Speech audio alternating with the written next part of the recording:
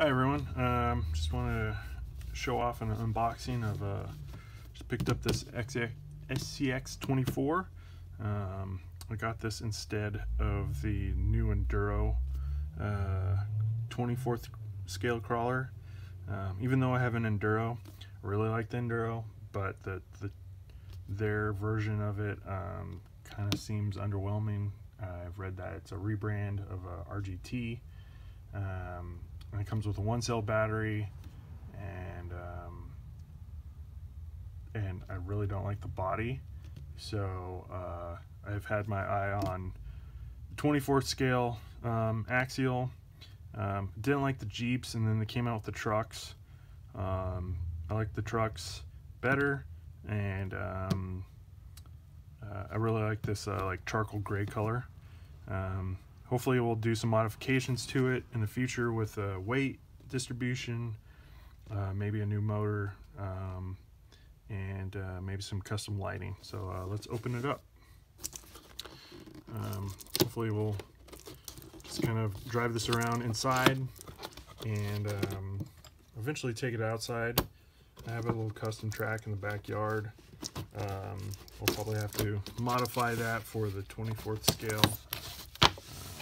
But it should be fun. Heard the custom charger, or the stock charger, I mean, is absolutely horrible when it comes to charging the battery. Not only is it slow, but it has no balance port to it, and it creates a lot of problems with the battery. With the LiPo that comes with it, 2S LiPo. So I plan to do some custom soldering and create my own battery charging lead. So this is like the USB charger, which in essence would be great for on the road. You could, plug this into your phone battery bank like this and charge it up on the road, which you could do. I think it just overcharges the battery. Probably doesn't do it at the right amperage, and there's no balance charging.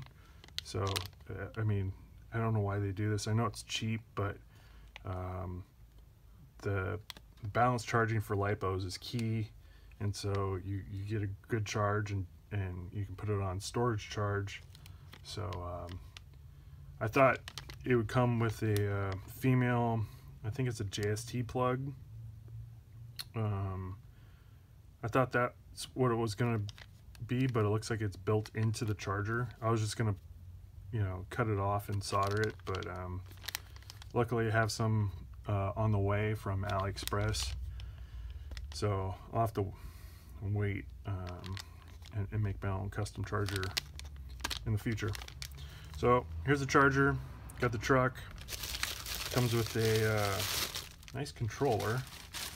I have big hands, so this is actually like almost like a full-size controller, radio, whatever you want to call it.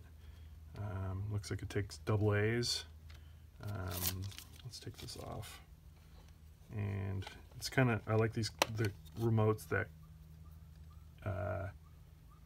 cover all your settings, so you can lock in the settings and throw this in a bag and not worry about your settings being changed, getting bumped around. So that's nice. I believe this has a 3rd channel. Yeah, so that'll be nice for lights. But I plan to do 4-wheel steering, so I'm planning to do another servo in the back, and so I think that'll work out good. Feels good in the hand, so I think that'll work out just fine.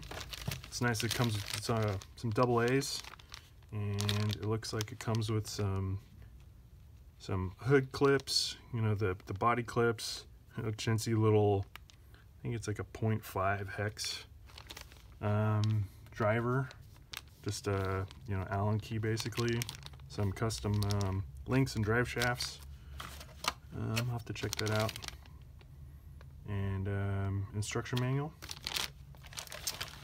Let's see. I know there's always some kind of zip tie or something with these. So let's see if we can get that off.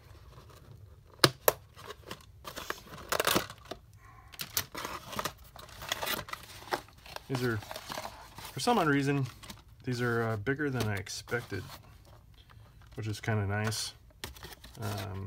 Be interesting to wrench on these things because of the small screws and stuff. But yeah, it's nice. It's got good articulation. There's no foam in the tires. They sound like dog toys when you squeeze them. You know, they get that little squeak to them. Metal frame rails and plastic links. So this should be a fun little. I wouldn't call it a toy. It's a hobby.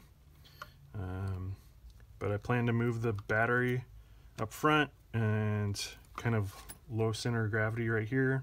Move the ESC into the back to get the right proportion. Add some brass. Another servo in the back for 4-wheel steering. Maybe a brushless motor in the future. And maybe some custom wheel weights, some lead weights or something. So I will make another video in the future. Thanks for watching.